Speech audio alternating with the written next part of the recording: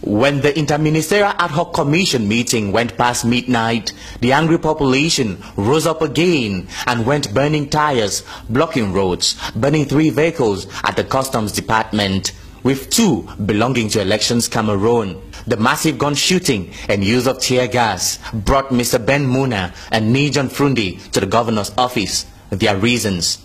Here because the whole town is blocked, and the whole town is blocked on conditions that they send the health teachers and the negotiating team here hostage. So I came to see for myself. I've seen that they were still there doing their work under normal conditions and nobody was held hostage. I came to verify.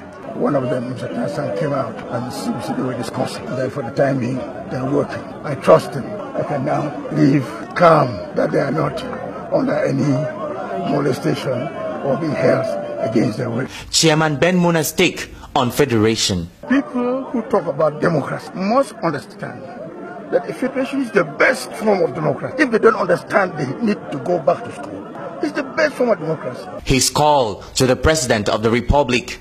The president can say what he wants. Let's make it. He's not God. Let's make it. The president of this country better wake up to the real fact. This country was united by a plebiscite. It was not one and indivisible. It was united by the will of the people of the Southern Cameroon, not by the will of any other person. What about the youths championing the cause? The future is theirs. I'm 77. Mine is gone. I may die tomorrow. If they don't fight, our fathers will come from the graves to fight for them. They have the right to fight for it.